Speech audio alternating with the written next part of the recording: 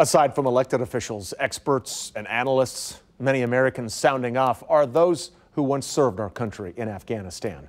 Our Betsy Webster spoke with one of them today, and she joins us now live in Kansas City. Betsy?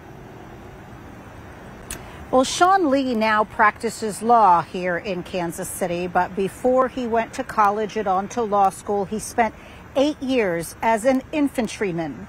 He was with the 101st Airborne in 2010 when he was sent to Afghanistan. I was emotional watching the country fall. I'm still emotional. Shawn Lee's perspective now isn't so much about a war as it is about a nation of people. They're all just human beings, and a lot of them didn't make the mess that they're in. They just inherited it. He created a bond with some of them. He now worries for them, particularly those who aided the U.S. military. This is a mess.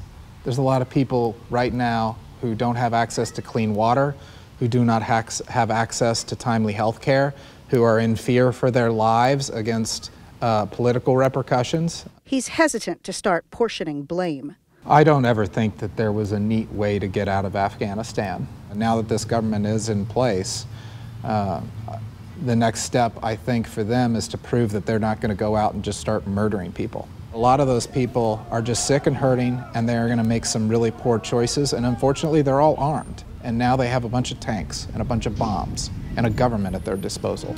I'm fearful. Yeah, definitely afraid. I would also say that I'm somewhat hopeful. It's not been a total massacre yet.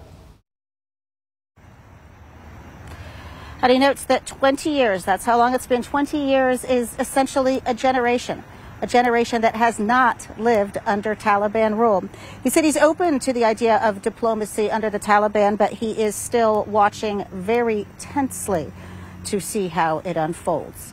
Live in Kansas City, Missouri, Betsy Webster, KCTV 5 News.